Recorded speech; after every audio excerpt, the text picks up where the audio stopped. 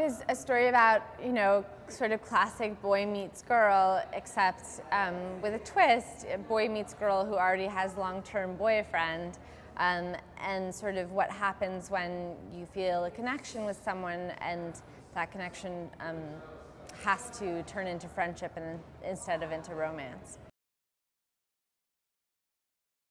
I think Chantry experiences something that I actually think may be familiar to a lot of girls, of feeling like you meet someone, a guy, and you can tell that they like you, and sort of this weird responsibility that nobody talks about of how to handle that gracefully if you're otherwise engaged or involved with someone.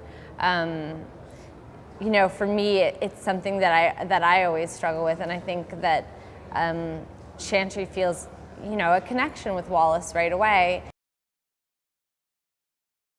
It's been so great on set. I have to say, working with this cast has been a total dream.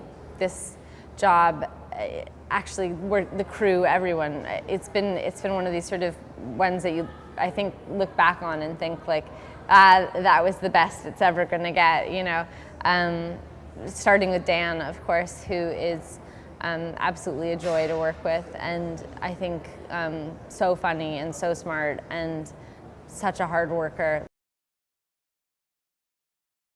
He's got a lot of energy. He's incredibly focused, and I think he's made things run really smoothly. When you're trying to make a movie of this size, you're trying to do a lot in a little amount of days, and I feel like every day I never feel that crunch. I think Mike's really taking it on, like I said, like a great coach. He sort of motivates everybody to do their best.